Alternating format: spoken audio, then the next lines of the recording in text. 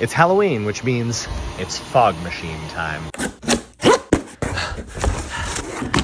These are really simple. There's a reservoir, a pump, and a heater. The pump pulls whatever's in the reservoir through itself, goes into the heater, and then it gets forced out through a tiny nozzle at the front. If you put pure water in, you get invisible gaseous steam at the nozzle, which then condenses into tiny 20 micrometer droplets over here, which diffract all wavelengths of light so they look opaque.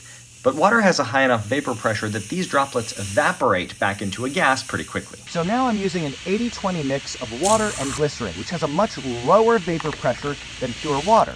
So now all these 20 micrometer droplets are evaporating much more slowly, and you get a thick, persistent fog.